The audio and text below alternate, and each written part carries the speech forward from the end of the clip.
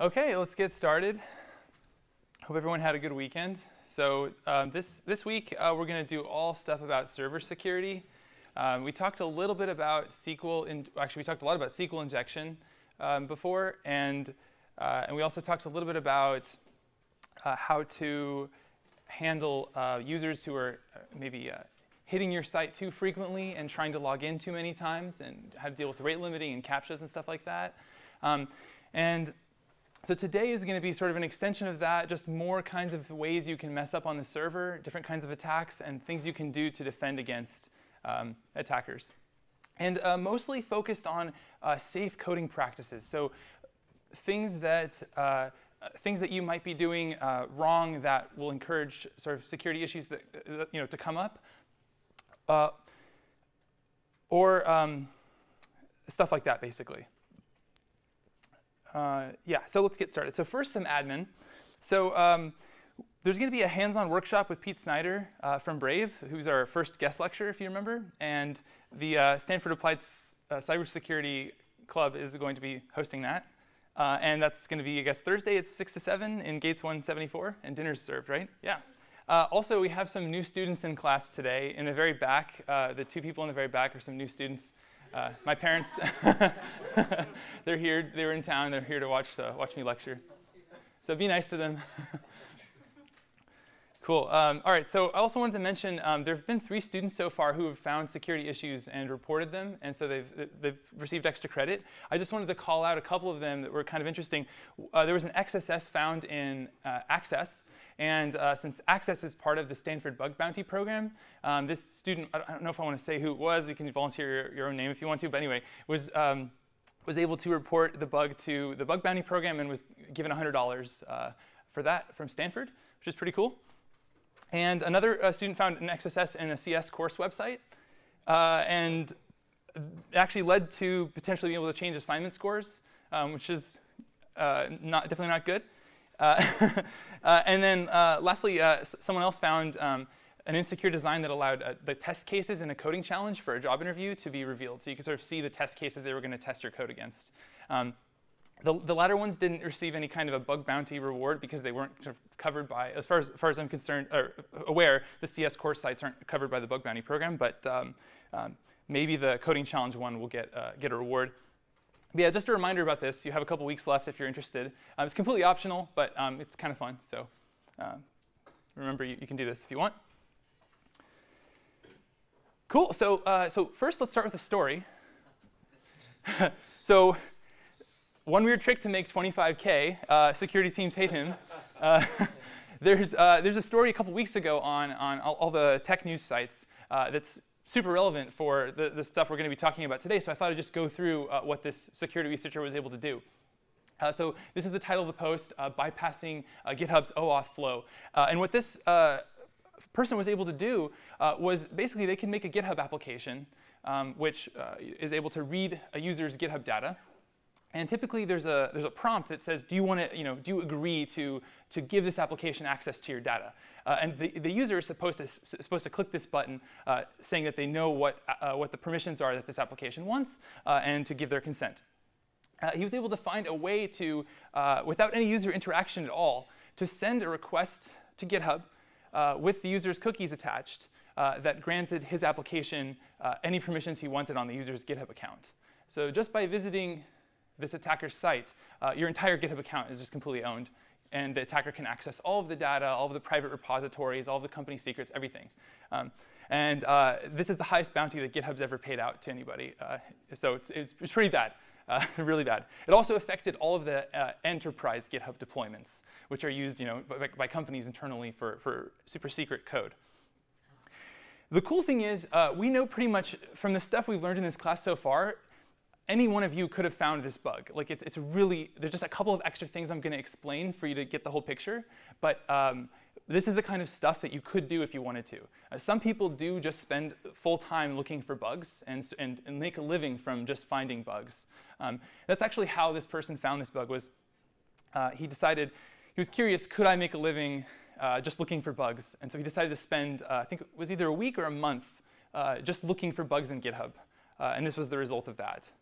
So And this is his first time trying to do such a thing. So it's pretty cool. I think it's an inspiring story. Cool. So let's before we go into how it works, let's recall cross-site request forgery. So hopefully everyone remembers this. So cross-site request forgery, the idea is this is an attack where an attacker can force a user to execute actions against a web app that they happen to be currently authenticated with or logged into. So the way the attacker does this is, the authentication mechanism that the browser uses is cookies. And cookies have this, what we call ambient authority model. Who remembers ambient authority? Somebody want to remind us? What's ambient authority again?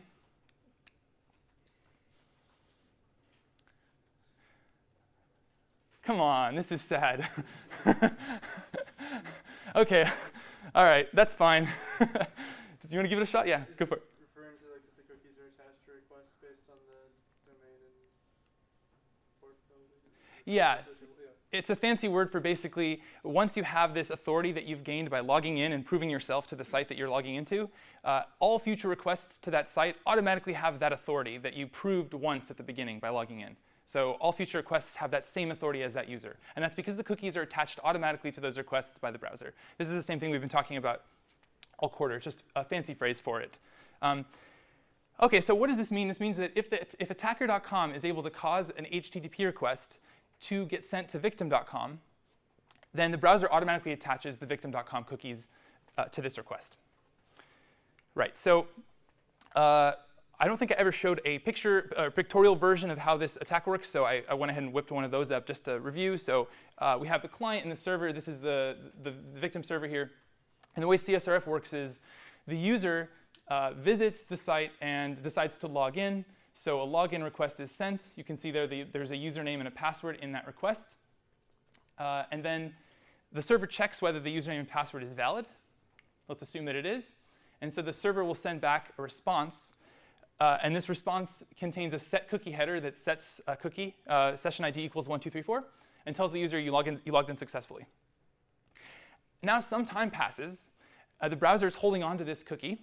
And so maybe a day goes by, or maybe the user opens another tab while they're still logged into the site, or something like this. And now they happen to get sent a link to an attacker's website. So they go to that site. They make a request to the attacker's site. Some HTML gets sent back. And inside this HTML is whatever JavaScript the attacker wants to include. And so once that page loads, that page is going to send a request not back to the attacker's server, but to the victim server. And this request is going to be to some sensitive endpoint, like, say, to transfer money. And they're going to include the parameters that they happen to know that this endpoint is expecting. So $100, and let's send it to Mallory. And the browser helpfully attaches the cookie header to that. And then the server, as far as the server is concerned, it looks like this came from a legitimate form, because all it can see is this request, and everything checks out in that request. So hopefully this is review. And any questions about this? This is sort of standard CSRF. OK, cool. OK, so recall, the way we fix this is same-site cookies. So same-site cookies allow you to say, I only want my cookies to be attached when the request is initiated by my own site. So if a request is coming from victim.com to victim.com, then the browser will include the cookie header. But if the request is coming from attacker.com to victim.com, then the browser doesn't include the cookie header. So you'll see the same site comes up all the time. It's a really great cookie feature. OK, so now let's talk about a new thing we haven't talked about before. And I actually wasn't planning to discuss this at all in this class. But I'm going to mention it here because it's a requirement to understand the attack that this attacker found in GitHub. So the reason why I wasn't going to bring it up is because CSRF tokens are actually kind of unnecessary these days. They are a way to effectively get the behavior that we get from same-site cookies, but before same-site cookies were a thing, before browsers actually supported this whole concept.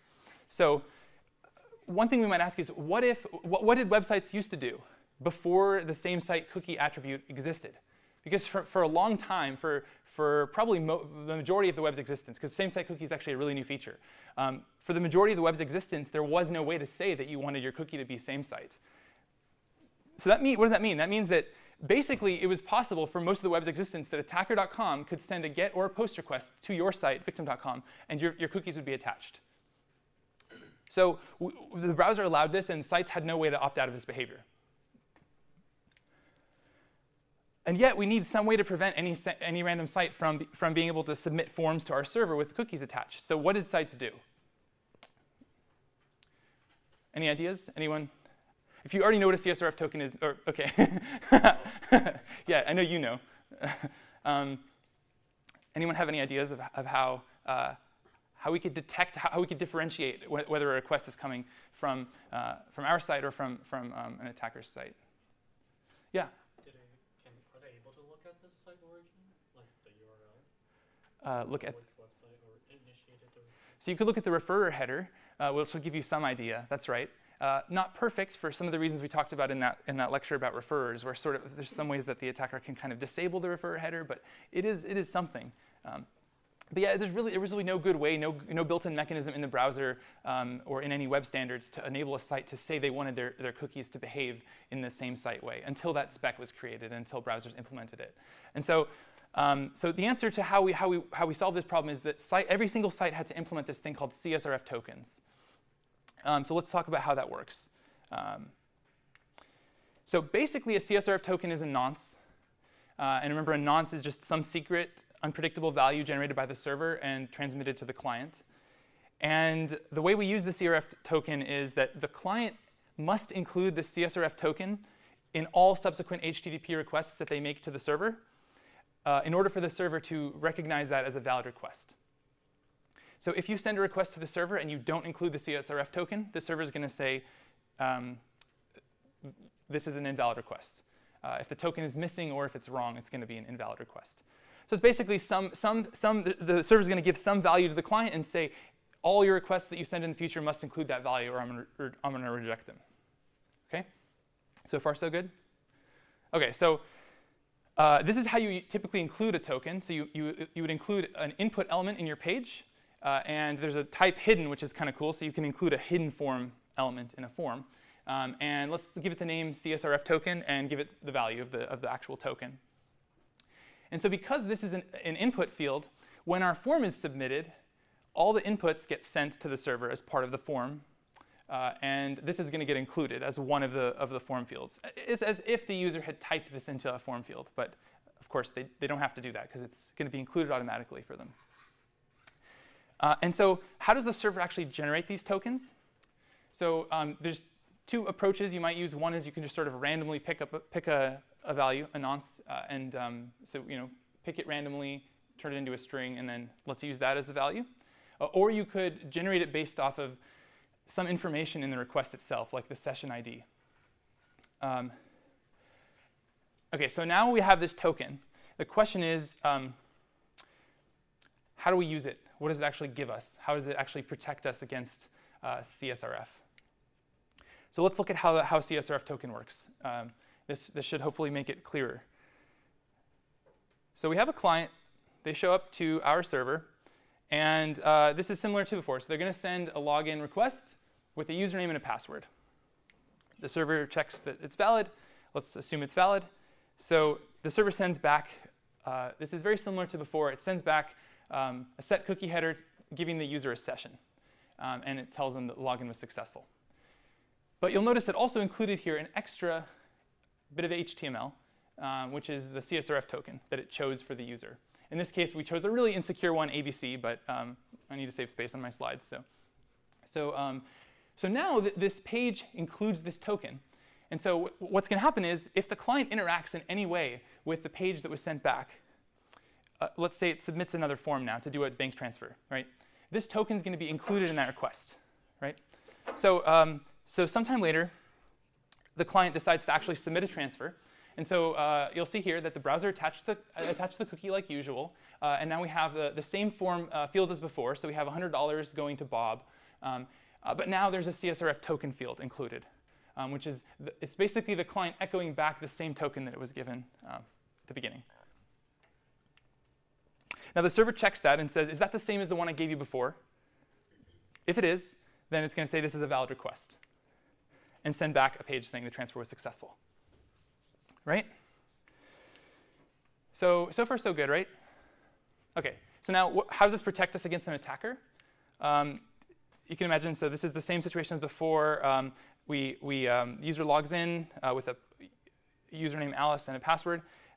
It's valid. We get back the same page as before. And now sometime later, they happen to visit an attacker's site. The attacker sends back some HTML. And when that page loads, that attacker page sends a request to the server. And this request is coming from this attacker. Attacker controlled this. And so the question is, what does the attacker put in here for the CSRF token field? It should be the ABC that it was sent from before. But because this form submission that's happening here, this post request, is coming from the attacker's JavaScript, the attacker actually has no way to read this input out of the victim.com page. In order to do that, it would need to be able to reach into the DOM of victim.com, which is a violation of the same origin policy. Okay, so basically this server here, the victim.com server, when it looks at this request, if it sees that the CSRF token is the same as before, it knows that this request must have come from the HTML and the JavaScript that it sent down in the original page and not from some other website that the user happens to be on. Right? So even though the cookie here is valid, right? So this attacker happened to send this request, right? And the browser attached the cookie. So if the server were just to look at the cookie, it would think that this is actually the user, because they are logged in here. But the CSRF token is wrong. And so it's going to reject the request, right? Yeah? So usually, would this be handled via, or in terms of this session? Because I'm imagining if you did it like per page or per request, like if the user hit the back button, like things could screw up, right? Mm-hmm. So that's right. So if the server sees a CSRF token coming back from the client, and it has ever given that token out to the user before, it would need to like remember that and treat it as valid. Like I could open up 10 tabs on a site. So it's not enough for the server to remember the last token it sent out. It has to like remember all of them, right?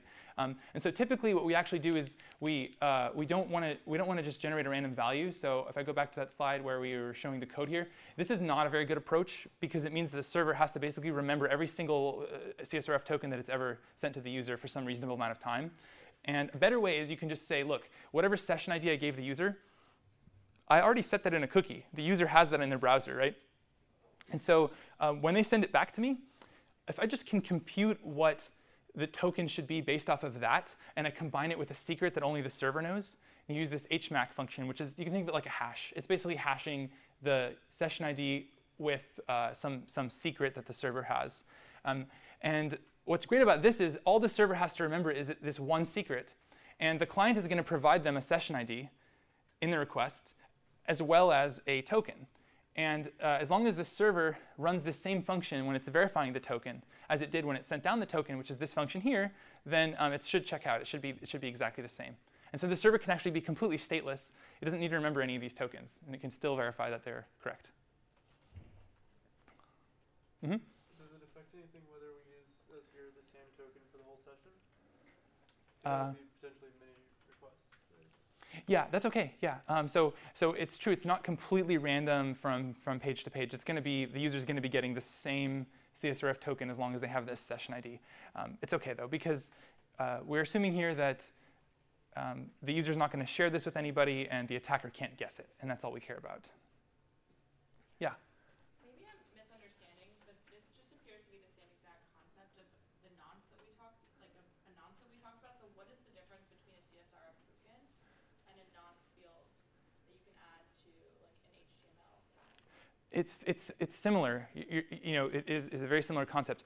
The difference is just where we're using it. So the nonce field that you're talking about is from CSP, and that's where the server was telling the browser in a header, don't run any scripts unless they contain this nonce as an attribute. And here, it's actually the server that's saying, the server is basically saying, I won't accept any form submissions unless they include this value that I previously told to the client. Yeah, but it's a very similar concept. Yeah. Cool. Are there any questions about this? This is important to understand the GitHub attack, which is really cool. So yeah, ask questions if you missed anything. So the reason why oh yeah, question, yeah. So if the same site cookie header is set strictly enough, then this isn't necessary, right? That's correct. Yeah. So if the same site cookie header was sent, then this attacker request right here that the attacker sent wouldn't even include the cookies. And so this wouldn't do anything. Yeah. So you could use both together. If you're like one use case for still using this is if you have users that are on really old browsers, like maybe you're building an enterprise app or something like that, and you care about this. The other place where you might see this is if you're using a web framework like Ruby on Rails or I guess I don't think Express builds it in, but it's a popular package that people include because, like I said, until recently there was no way to protect against this. So literally every site out there on the internet had to implement this protection in their own app code, basically.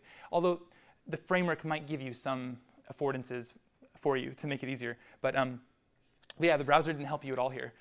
So if you're looking at code like in a company or at an internship or when you get a job after college, you very well might see CSRF tokens still because it's just probably in a lot of code bases still.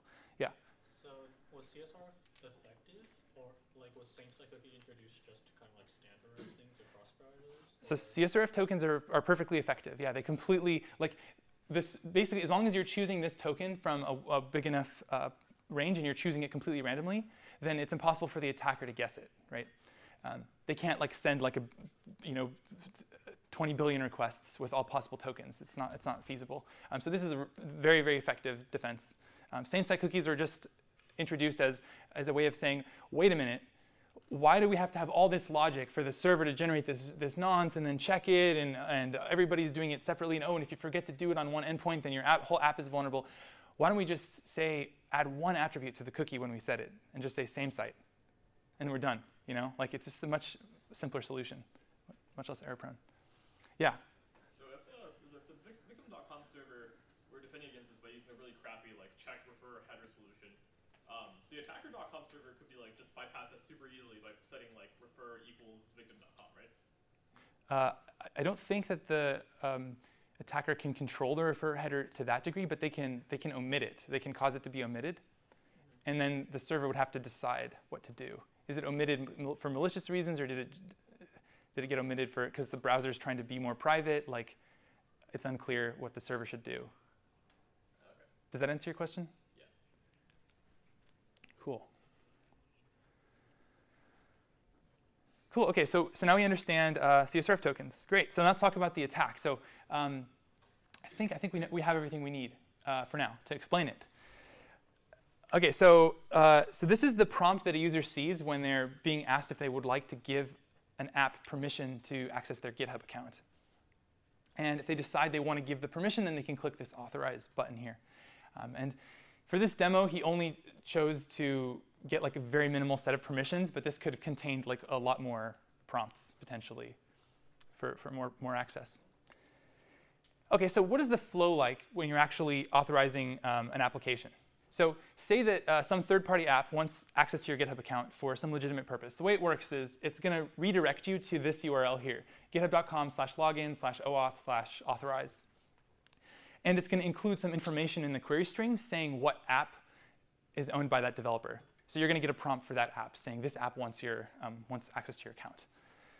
And so when you go there, you're going to get this authorization page. That's the page we saw before. It's this page. OK, so if the user chooses to grant access to the app, then they click the big green button, authorize, on the page. And then the user gets redirected back to the third-party application.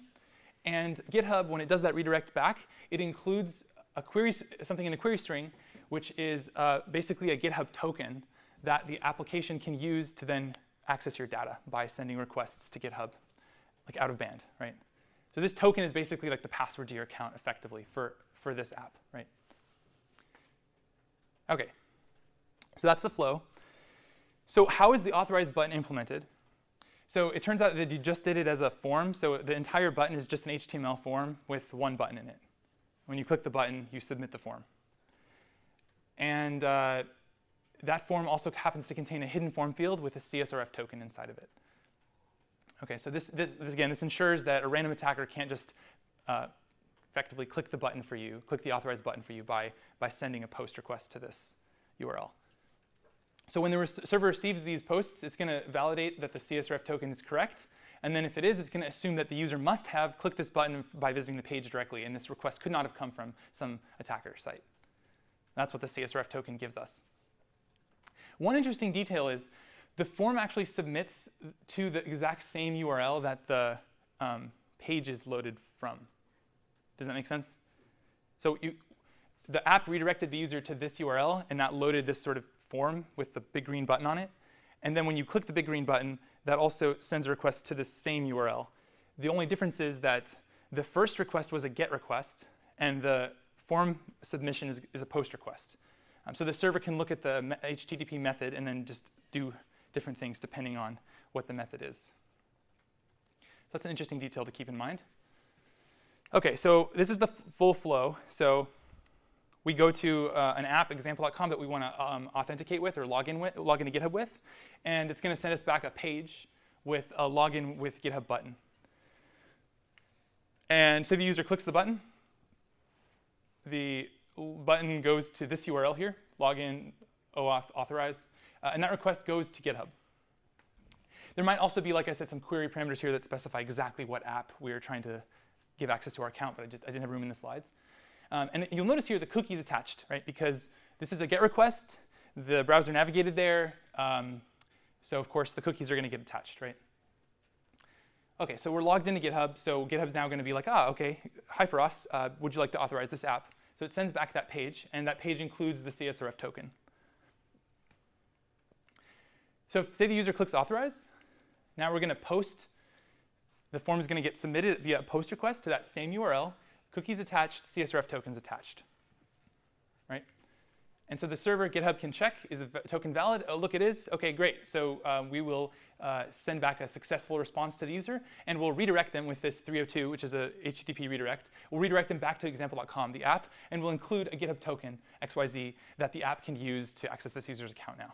And so then the browser gets redirected to the same page, but now with this little parameter attached. And that's the whole flow. So that's how you log into GitHub. This is actually how you log into most apps. Like if you ever see login with Twitter, login with, it's something like this, basically, right? This is the effective idea. So this token is sort of the key to your account that the app can use. OK, so this seems fine, right? Like, where's the problem? Where's the bug? Seems like there's no problems here, as long as we're actually checking the token. OK, so let's see what they did. So this security researcher was able to get a copy of the GitHub source code by doing an enterprise trial. So he pretended he was a company, downloaded their source code, and then it's sort of obfuscated, but he found some code online which unobfuscated it to quite a degree. So he's able to sort of just look at the Ruby code that they wrote, and he found this section in there.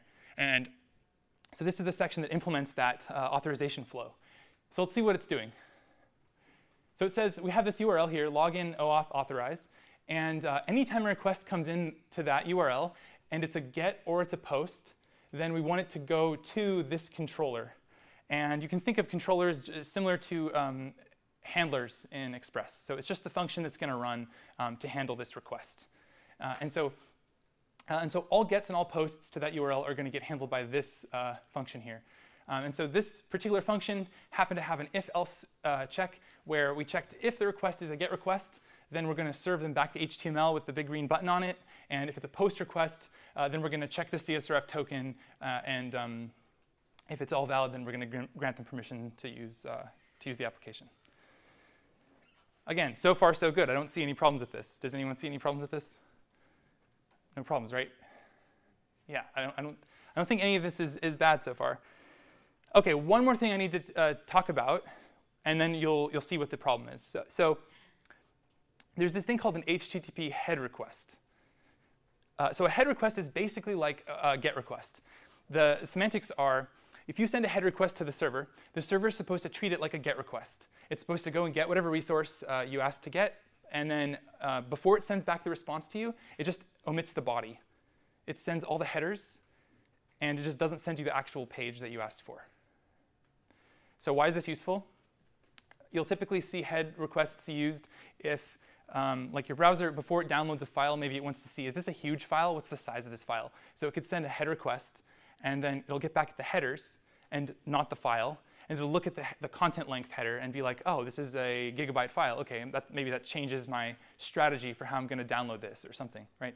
So that's a common thing, but it is relatively niche and relatively obscure. Most people aren't using head requests on a regular basis. And so because of that, Ruby on Rails, which is the framework that GitHub used, it knows that most people aren't going to bother to implement a head request. And so it's like, well, we can just do that for you. Basically, we know what to do when there's a head request. We basically just want to run the code that we were going to do for GET requests. And then when that code is ready to send back the response, we'll just tweak the response. We'll just get rid of the body for them and send back just the headers. Right? And so the framework is basically like, we can help you out with that. It's so similar to GET, so why not just handle it for the developer, right? Most developers would forget to do head otherwise, right? Mm-hmm? This is the idea that head, there's no like equivalent for post or put because those would all like potentially change with the responses from the account. Yeah, that's great. Yeah, exactly. So the reason why we can do this for head is because a GET request isn't supposed to change anything. It's not going to make any. It's not going to be modifying the database. It's not going to be destructive in any way. You can repeat a GET request as many times as you want, and nothing is going to happen. So it's no big deal to send a head request. Whereas, yeah, you could not do that with a post or with any other method. Cool. Any questions about head? OK, so that's how that request works.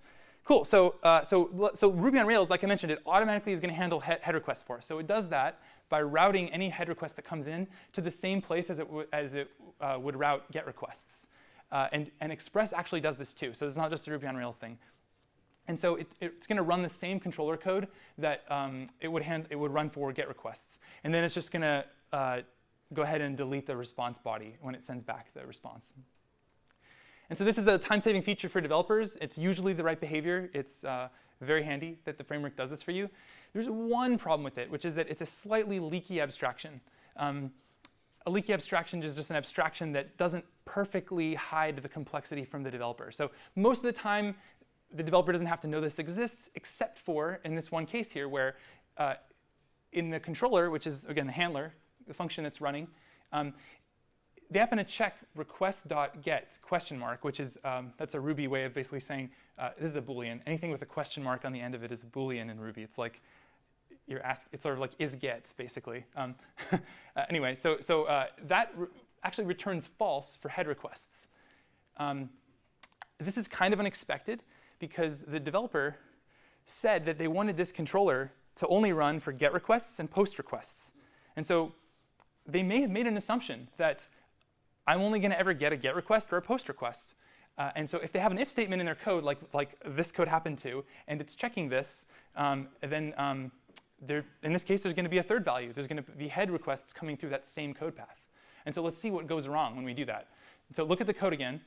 Again, the developer said, I only want GET requests and POST requests to go to this function. And so they thought, oh, OK, so this is going to handle the gets, and then the else is going to handle the posts, right?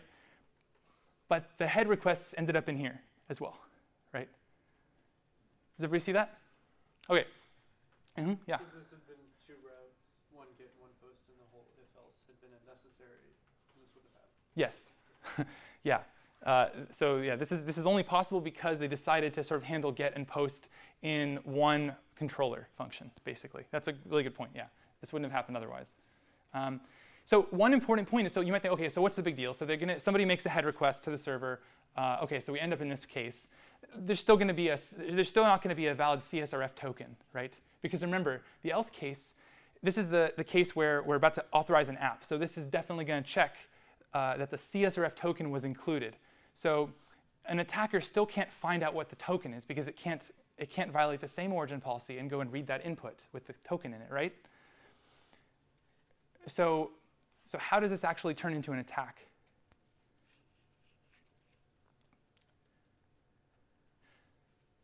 So what happens is the CSRF token handling wasn't actually done directly in this else case. A common thing that frameworks will do for you, and in Ruby on Rails is a prototypical example of this because it sort of tries to handle as much as possible for the developer. What it does is it says, OK, we know that the user wants to validate CSRF tokens anytime there's a post request coming through. So what it does is basically before any of this controller code even runs, there's another function that runs in Rails that says, is this a post request? If so, check the CSRF token. If it's invalid, return an error page before this code would even run, right? And that's how you get CSRF token checking in Rails. And so the problem was, when a head request comes in, that's not going to trigger that CSRF token checking code, right? It's a head request, not a post request. So that gets bypassed. Then we end up in the controller here, and then head doesn't match this if case, so it runs this code. And then at this point, we're not checking the CSRF token. We've assumed that's already happened, that Rails took care of that for us. And so literally, you can omit the CSRF token, and GitHub's going to say, oh, that looks legit to me, and authorize the application. So yeah, basically, you just send a head request to the app you want, and then that user just automatically accepts that app on their account. One request. Very, very, very elegant. Yeah, so let's see what that looks like in action. So this is now fixed. This was 2 weeks ago. GitHub actually responded to the HackerOne report. Remember HackerOne? That was what Miles talked about last time. That's where you report bugs. They responded in 8 minutes and acknowledged it. And they were like, yeah, okay, yep, we confirmed it. It was very easy for them to test it. They just like sent a head request. Oh, crap. And then they acknowledged it right away. And then they had it fixed out in 3 hours. Like, it was a very, very severe issue. So they were on it right away. But props to them for being so fast. But yeah, so this is fixed as of like 2 weeks ago. But this is how the attack would have worked. So you visit the attacker's server. Again, remember, this is really easy to do. You just click a link, right? You end up on an attacker's page. You get back some HTML. And that HTML causes a request to go to GitHub. It's a head request to authorize. And then there's an app ID attached here to the URL. And your cookies are sent. And there's no CSRF token in sight. And the server just doesn't bother checking. It just sends you back, you're authorized. And then, of course, that's going to redirect you to the, oh, I guess I messed this up. This should say attacker.com. So it redirects you to the attacker.com server with the GitHub token, just like that. Yeah, pretty crazy. So would an automated fuzzer or vulnerability scanner ever try sending head requests and seeing if the behavior is different? Interesting. Yeah, I mean, it should. I'm not too familiar with the kinds of stuff that people are using in production in the real world on their applications. Because all kinds of, there's hundreds or thousands of security vendors. I'm sure some vendor claims that they can do this. I don't know how effective it is. I would guess the hard part about that is it would need to, you'd only catch this if you were actually sending it with a valid cookie. So the fuzzer would have to be smart enough to figure out how to send a mostly legit request. If it could, yeah, it would catch this. Yeah. Yeah, did you have a question, Anna? Yeah, so it sounds like there's two problems. One that it's using the same endpoint, and then the other that Ruby on Rails does the check for you. So I guess, does Express do the same thing, where it automatically checks it for you before, so that the controller doesn't have to? So Express is very much modular. So it doesn't actually do any CSRF checking out of the box, but there's a common set of 5 or 10 packages that everybody who's using Express pretty much also installs, and one of them is called CSRF, which is, I don't know, some weird pun on CSRF, and so that package would, if you used it in this way, you would configure it usually to only check against post requests, so you'd have the same problem. Yeah, if you were purely relying on on that check on post requests. Now. We'll get to it in a sec, but there's actually other reasons why this would be less likely to happen in Express. I'll try to mention it at the end of the next slide. So let's think about how GitHub could have prevented this. Does anyone have some ideas? Yeah. If you go back to the controller code, instead of doing if else, do an if else if instead of else if request.post. Yeah. That's a super easy way to do it, yeah. That's a great way to code defensively. Basically, don't assume that you know that the two options are get and post. Just be like, I'm paranoid. I don't know what's going to get called here.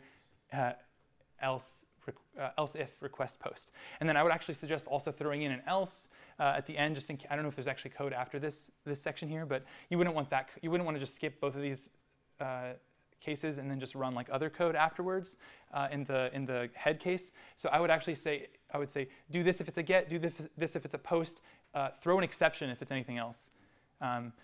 This is a very sort of common paradigm you'll see if you're coding defensively. You'll basically want to say, I expect this to be the case. If it is not, and that would be really bad for some reason. Like if this is not what I assume to be the case, then you want to just sort of bail out as soon as you can. You want to just abort, crash the process, because the nice thing is if you crash here, sure, that means now that some attacker has now figured out if they send a head request to your server, they can cause it to crash, right? That's still much better than the bug that GitHub ended up with by not doing this. And the nice thing about crashes is typically in production, right, you have like hundreds or thousands of instances of your app running, and if an attacker can crash one of them or many of them, sure, they affect the availability of your site in some way, but you're going to get an email or some kind of an alert right away saying there was an exception in production, and you're going to look at it and you're going to say, this case was never supposed to run ever, and it just did. Okay, one of our, like, my assumptions were violated in a very serious way, and you'll immediately sort of debug it and be like, oh, head requests can come to this code, and you immediately then figure out the problem and fix the root cause. So asserting that your assumptions are true is a really good idea. Mm-hmm.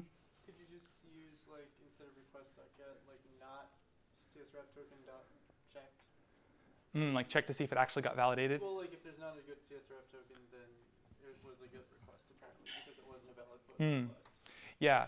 I don't know if Rails is going to expose that in enough detail to you, because it is being handled at like another level. But yeah, if it did, you could do that. Yeah. Any other ideas? There's many other ways we could have. Let me go back to the code actually. Any other ideas? Yeah. I'm just kind of sketched out by the idea that anytime there's a post, it takes care of the CSRF for you. Like I would like to see the block of code that validates the CSRF just before it grants permission to the app, like every time. Just like those lines have to go before that one. Especially because it's such a sensitive thing. This is like your entire GitHub account. Yeah, there's something to that. I mean, you're basically suggesting being explicit and less magical. Yeah. And I'm a fan of this as well. In general, I mean, so it's always a trade-off. Like, if you require the user to be explicit and they forget in one place, right? Or you have a new developer on your team who just joined and they don't know, like they're just learning Rails for the first time. They've been coding in something else.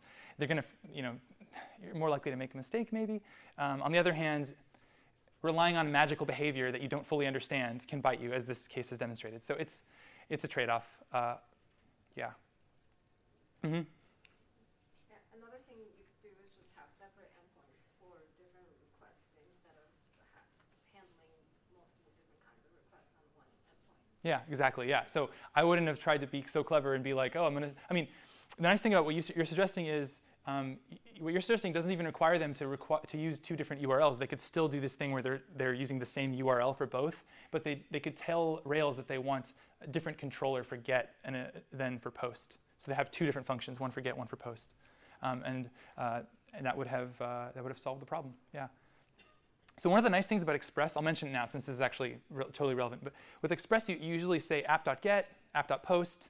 You register your method up front, and you can only pick one. You can't do this like, oh, get and post and whatever. You can't mix the two. The exception is there's this thing called app.use in Express. And with that, you're basically saying, I want all HTTP methods to come to this function and get handled by this function. At which point, you now, like all bets are off. You have to basically handle every method. So in Express, you either handle every method or you handle one method. And even though it is automatically sending head requests to the get handler, there's nothing that can go wrong in that case because there's no post code in that same path, if that makes sense. OK, let's keep going. Oh, did anybody have any other ideas for how GitHub could have prevented it before we move on? OK, so yeah, we talked about most of these. Oh yeah, and then obviously the most obvious one of all that no one said is we could just have used same-site cookies instead of CSRF tokens, and then we wouldn't have had to deal with any of this complexity. But yeah, so using a separate controller would have worked. Using separate URLs for the authorization page and the form submission endpoint would have prevented this issue. Changing else to else if request post to be very explicit and ensure that head or any other unexpected methods wouldn't be treated as post would have worked. Those are the things I came up with. So yeah, this is how you would do the explicit check. We already kind of mentioned this, but I would recommend throwing an exception if it's not a get or a post and just crash the app. It's a catastrophic case. You don't want to try and recover from this. Wouldn't the same site cookie approach, I guess, break like the whole thing altogether? Because like if the third-party app is trying to like, the third-party app needs to send a cookie to like GitHub, right? Ah, that's a good question. So yes, let's look at that. Let's look at the legit case. OK, so this is the legit case. So you're saying that basically your concern is, let's see, at the point where the user clicks the login button and this request goes to GitHub, your concern is that the cookie wouldn't be attached if it was a same-site cookie, right? Do you remember same-site has two modes? There was strict and lax. Yeah, so if you were using the strict mode, then you're correct that because this request was, so strict basically says, I don't care what kind of request it is. If the user ends up on my site and they came from anywhere, don't include the cookies. That's like extreme paranoia mode, right? The lax mode says if the entire browser is getting navigated to the page, like the top level page is changing, which is what's happening here. The user clicks the login button and the whole browser just goes to GitHub, right? Lax says it's OK to attach the cookie in that case. And that actually means that this would work still, yeah. So that would be why, like, if you're logging in with OAuth, like Google or Twitter will throw like a permission prompt and say like you have to click authorize to do that. But don't they always throw up a permission prompt? Maybe I don't understand the question. Oh, I think usually even if the app like requires no permissions, they'll still kind of, like, redirect you to their own page and have you like click it there. So I figured maybe that was to work around the same site restriction. Oh yeah, there is no way to grant permission at all without going to a top-level Google page. Yeah, you're right, because the cookie wouldn't be included. Yeah, I think you might be right.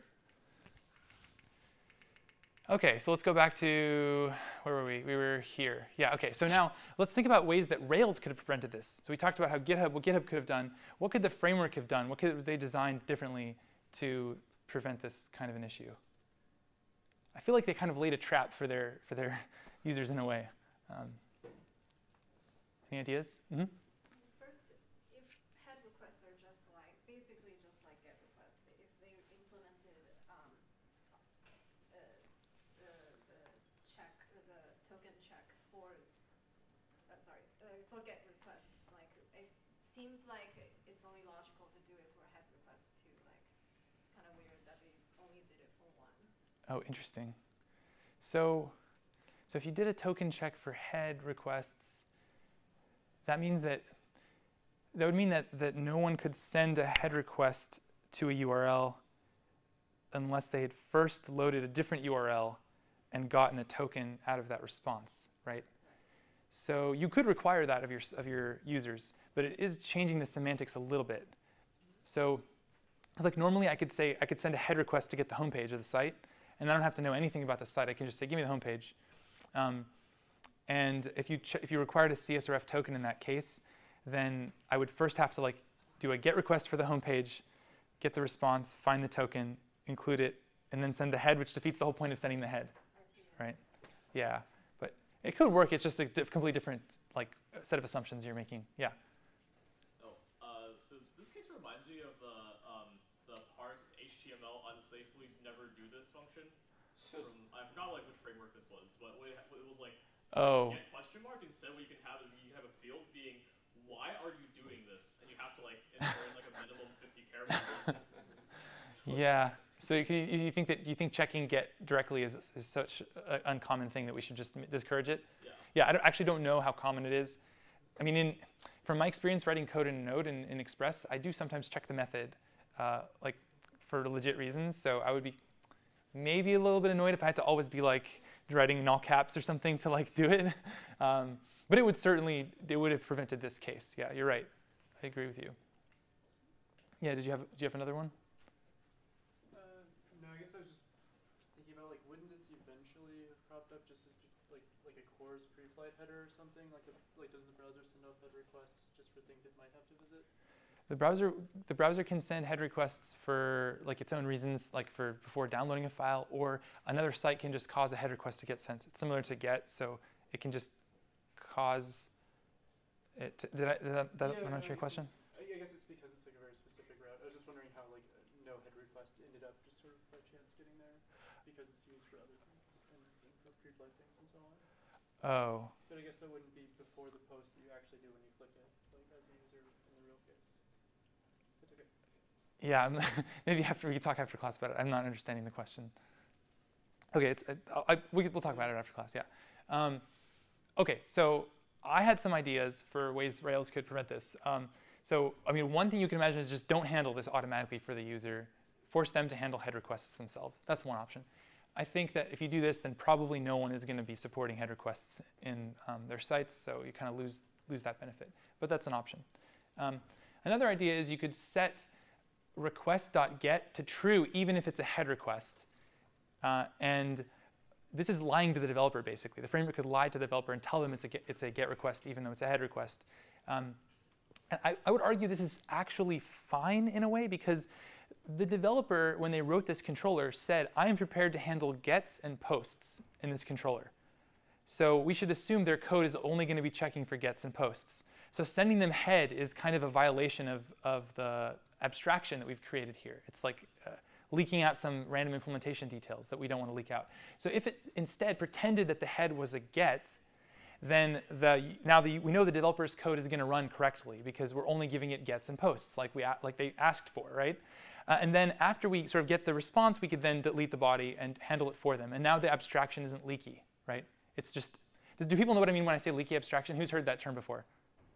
Who doesn't know? I can explain.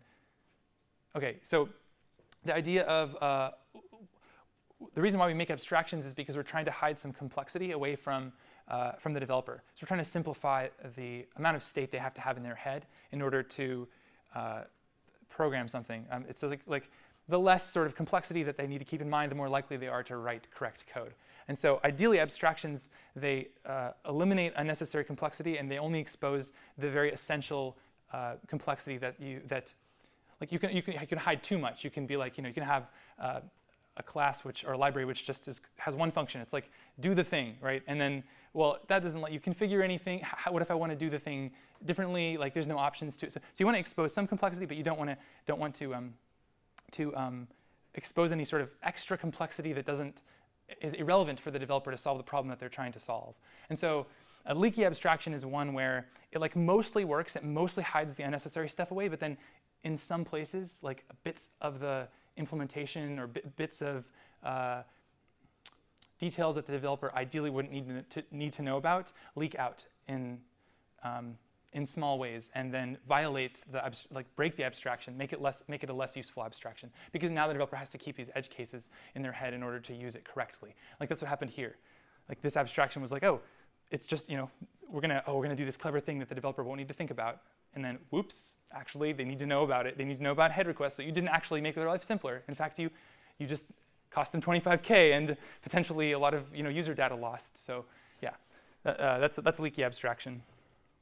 Okay, so another idea, right? Okay, so yeah, so basically, yeah, I already mentioned this. And then here's a crazy idea: you could use a more strongly typed language like Haskell or something. So part of the reason why, you could argue part of the reason why this issue happened is because there was no way to enforce that every case that could possibly get given to this developer's code. There was no way to enforce that they handled each of those cases.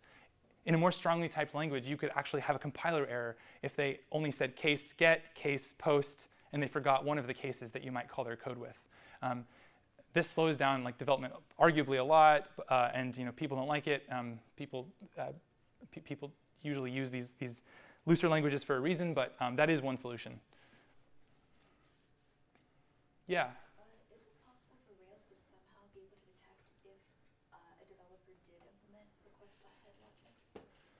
Oh, I see. Like look at the function and see if it's in Ruby, I guess you could. It might have some kind of introspection.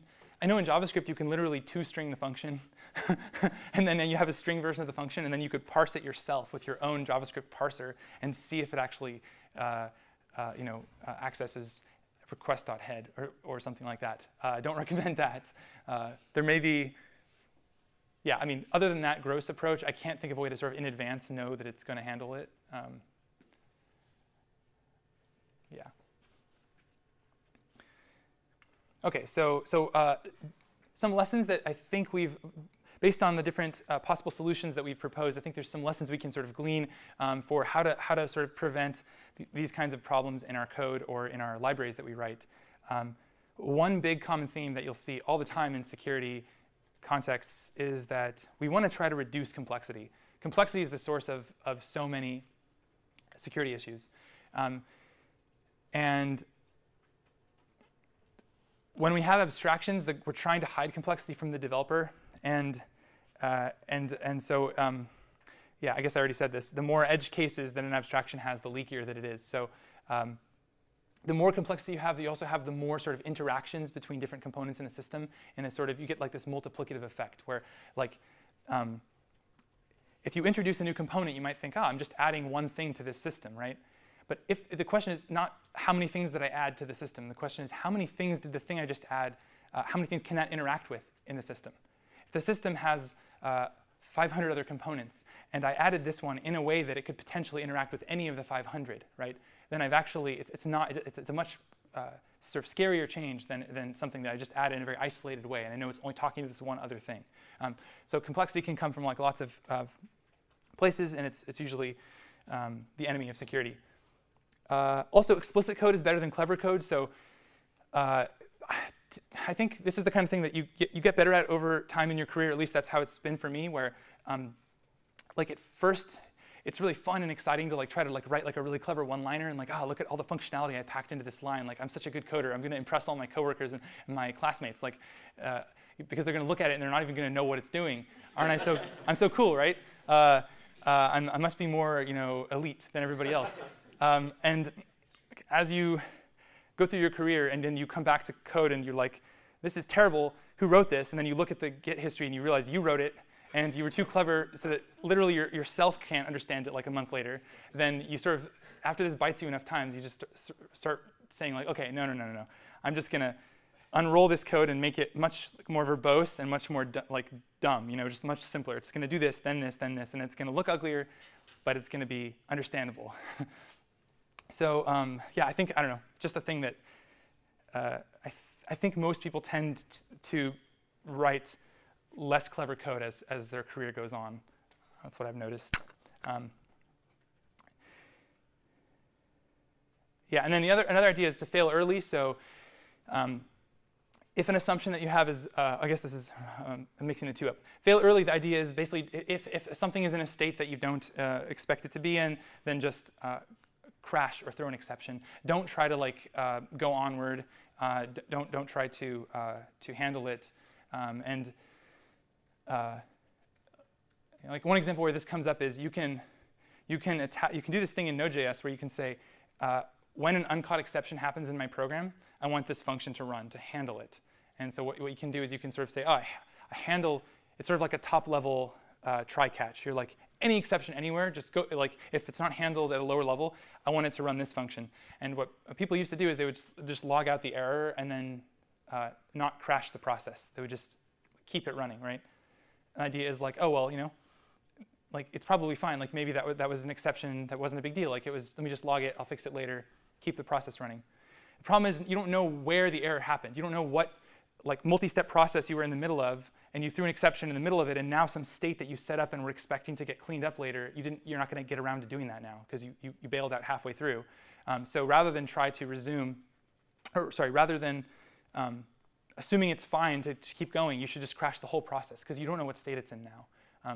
And so crash the process, and then usually you have some other process on the system that will just reboot the node process or whatever server process and start it from scratch. And you can, if you have more than one of these, you can handle crashes without any downtime for your users.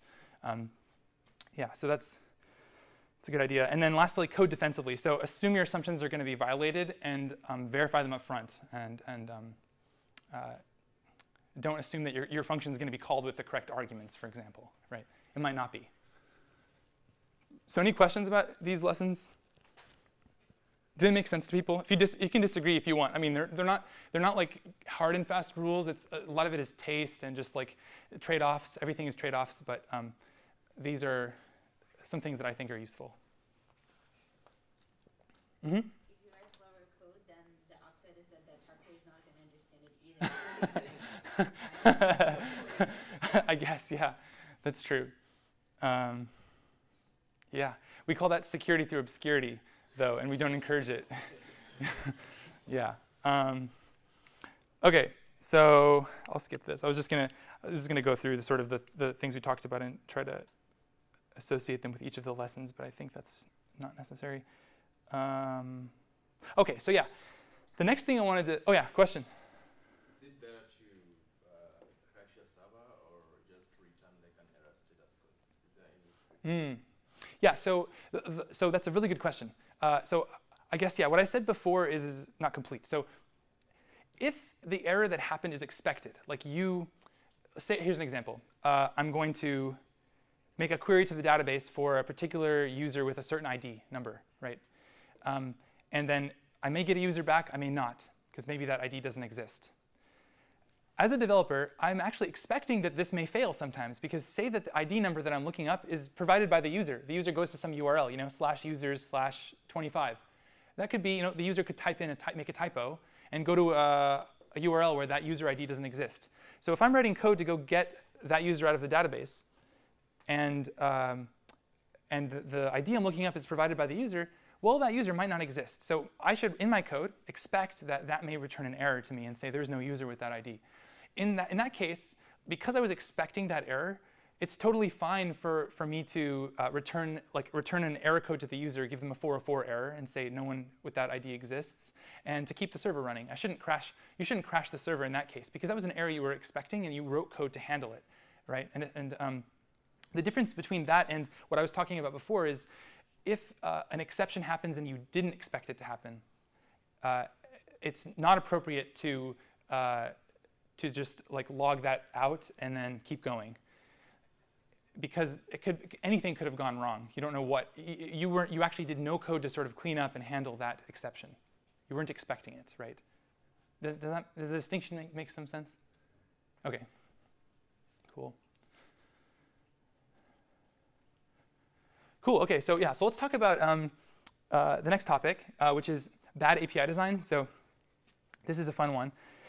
So the idea with this is just that we mentioned all these different ways that we could try to write better code, clean code, and avoid tricking ourselves and being defensive and all this stuff.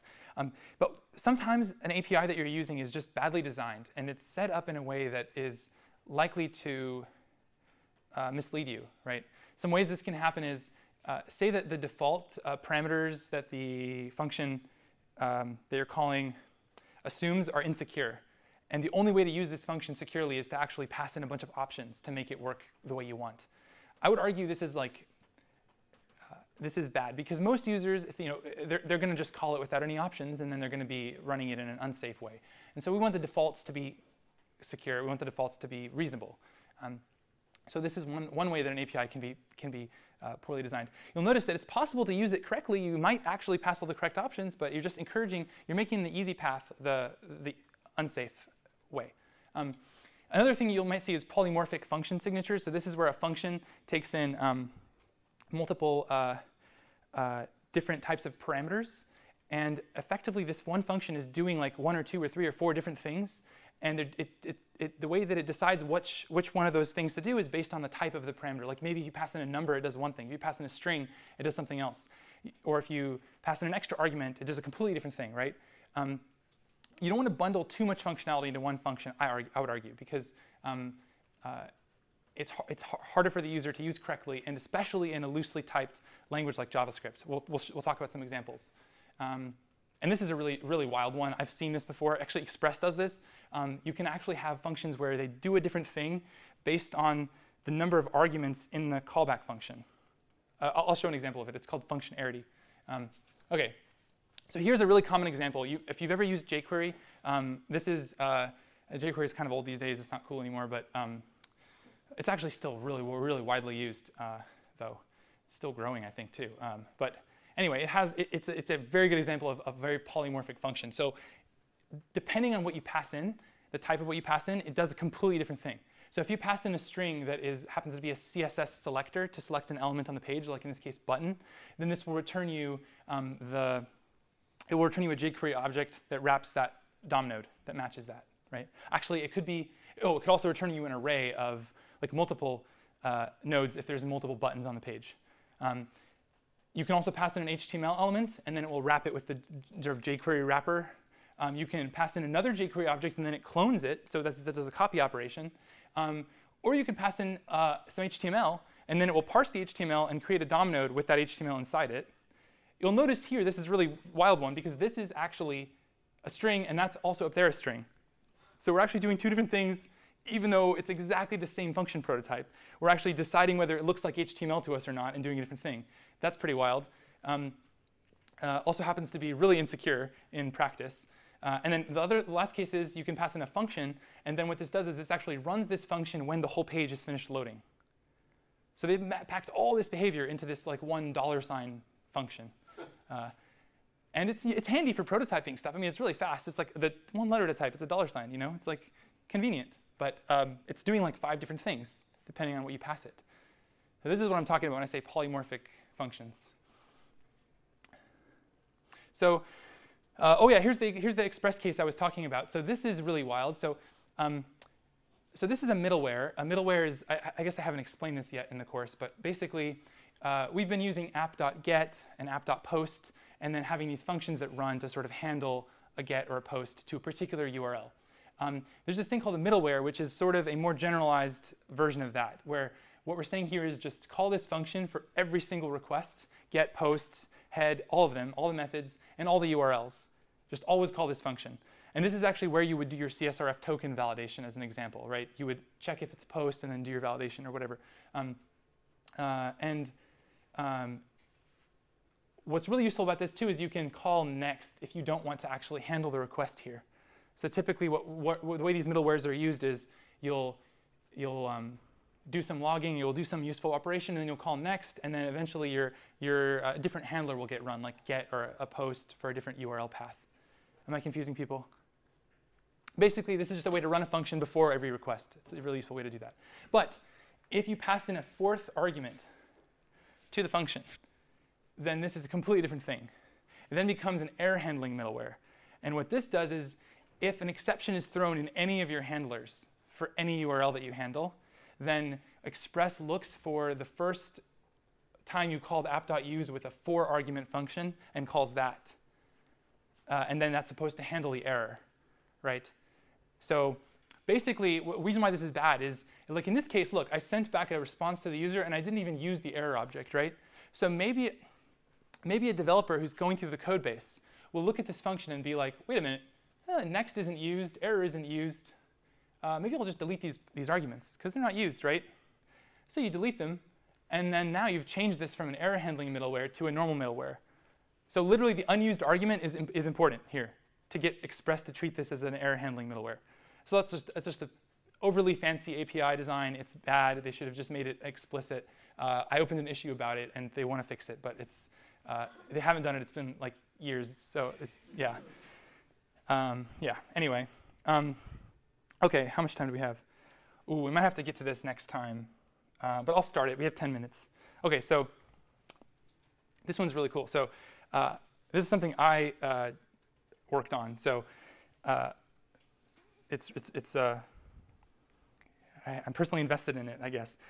So there's this thing called the buffer class in Node.js. And the idea is a server often needs to allocate memory. All programs need to allocate memory for various purposes.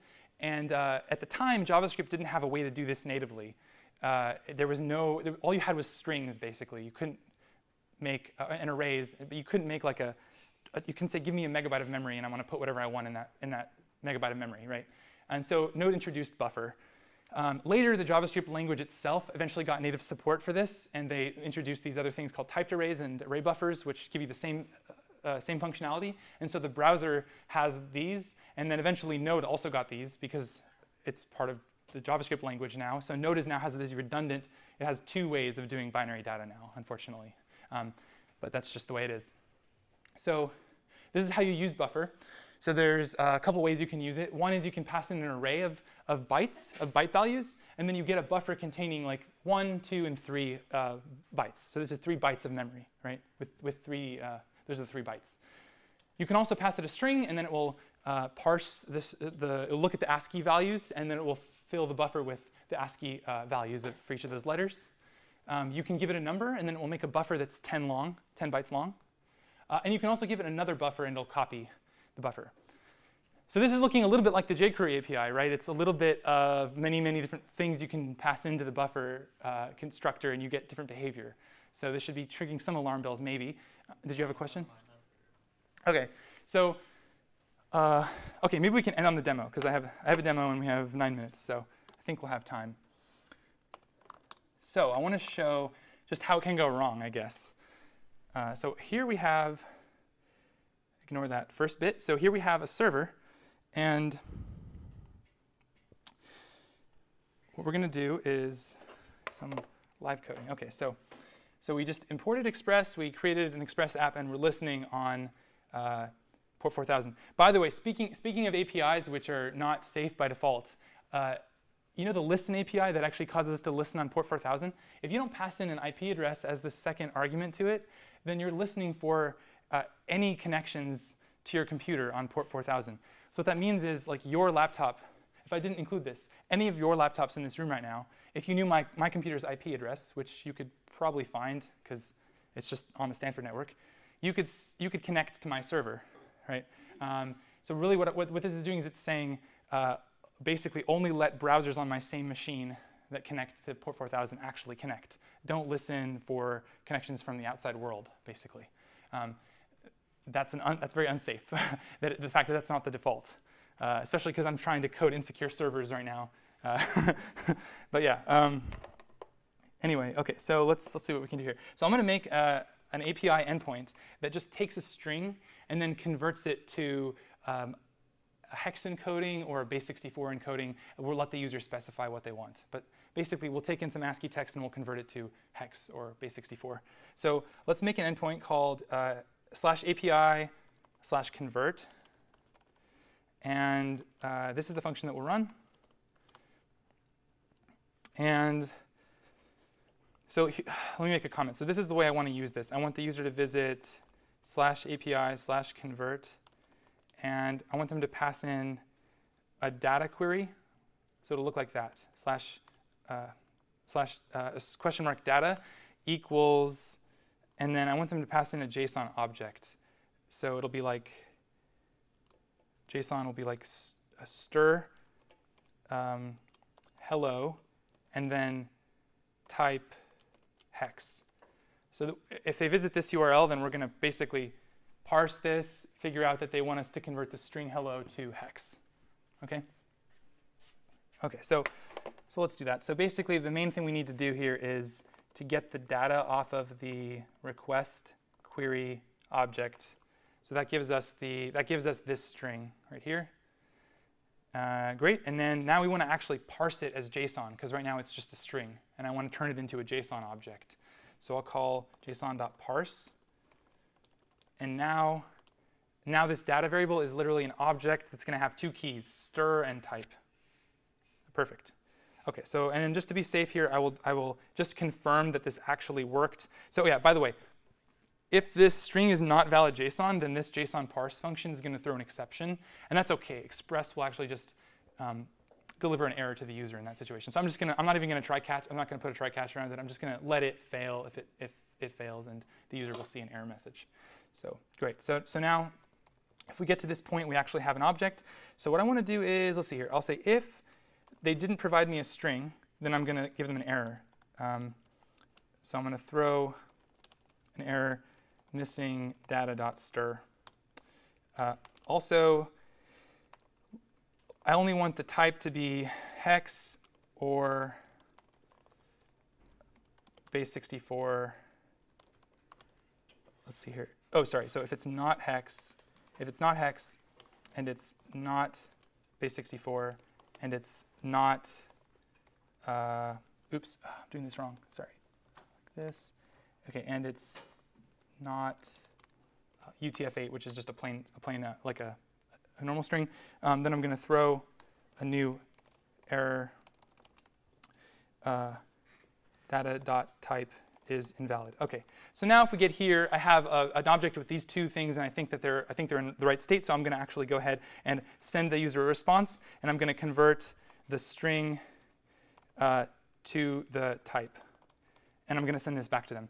And convert is not a real function, so I need to implement convert. So convert's going to take a string and a type, and it's going to convert that string to the given type. And this is very easy to implement. What I do is I return a new buffer. So new buffer will take this string, turn it into a buffer, and then buffer has a toString method that takes a type. OK, so all I'm doing is I'm taking the string the user's given me, I'm turning it into a buffer, like raw bytes, and then I'm converting it into the string form that I want. OK, and so then that's what I send back to them. Does this code make sense to everybody? Any obvious security issues? OK. Line 14, you gotta delete that. Oh, thank you. Yeah, thank you for that. OK, cool. OK, so let's see if this worked.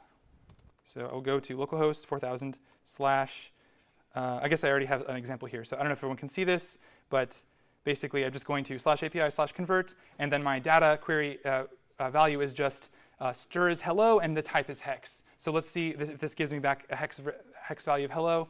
I don't know if that's correct. It looks correct to me. Let's just go with it. Let's try base 64. That looks right to me. Let's try changing this to a longer string. OK, it looks like it's working. What happens if I don't give it valid JSON? So let's say I add like some extra braces here, so it's not valid JSON. Cool, it handled the error. The server didn't crash, right? The server just printed a warning, but it didn't crash. OK, whatever. So this looks good. OK, so what is the problem? What if I told you that changing this parameter here from a string to a number would be disastrous? Like absolutely catastrophic. OK, I will change this to the number 100. And it's not in quotes. You'll notice the 100 is not in quotes. It's actually a number. When I do that, guess what I'm getting back? This is raw server memory. So what this is doing is, if you're familiar with malloc in C, this is calling malloc, and it's not zeroing out the memory. So what this means is it's giving me memory that was potentially used for other things by this process earlier in time. And so this could potentially include sensitive user data, like the user's password, or anything that was ever in memory in the process at any point in the past. So it's pretty wild. And if I actually, let's see, let me refresh this a few times. Actually, let me change this to UTF-8. So UTF-8 is basically normal human readable, like Unicode text. And so if I do that, most of the bytes you're going to look at are not valid. Like they're just garbage memory. But occasionally you'll get a string of like user data or some string that looks like it. This was in the memory of the process at some point in time. So if I refresh this a few times, let's see. So far, nothing that interesting. Quo. Was that? Oh, increase the size? Sure. Yeah. Or the string size to like 10. Oh yeah, let's make it bigger. Yeah, sure. OK, so this looks. OK, this is interesting. There's an Arabic characters, but there's also like code and something that was in memory at one point in time. Yeah. So if I kept doing that, oh whoa, what is this? This is code from Express. It looks like. Yeah. OK. So see, basically there was some memory at some point in time that contained code, and then it got freed, and then we malloced it, and it wasn't zeroed out. So this is a bad API design. Basically, this code looked totally benign, right? And it turns out we're running a server which completely will just print out any user data that was ever in memory at any point in time. This is, by the way, very similar to Heartbleed. Have you ever heard about the Heartbleed attack? It was an attack where you could send a request to a server, and it would just print out random memory. And eventually, if you did it enough times, you would get the secret key that is used for the TLS handshake. So you'd literally have the server's secret key, and you can man in the middle all the users of that service. So anyway, we don't have time to actually go into exactly how this works, but we'll talk about it next time. And I'll see you all on Thursday. Thanks.